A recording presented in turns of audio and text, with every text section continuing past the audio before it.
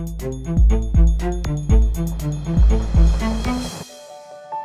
to achieve that? Outside. Pick up the post at a time. That's what it is important is first.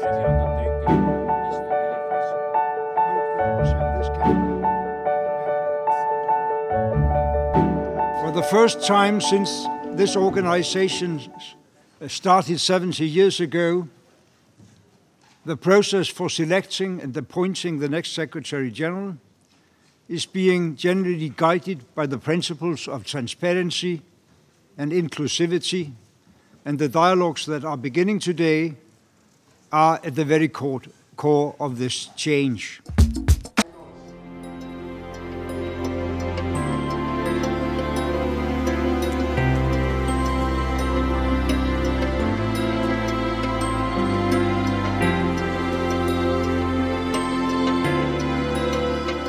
It really beggars belief, doesn't it, when a violent extremist group straps Semtex to a 7-year-old girl's midriff and sends her into a market to blow her up.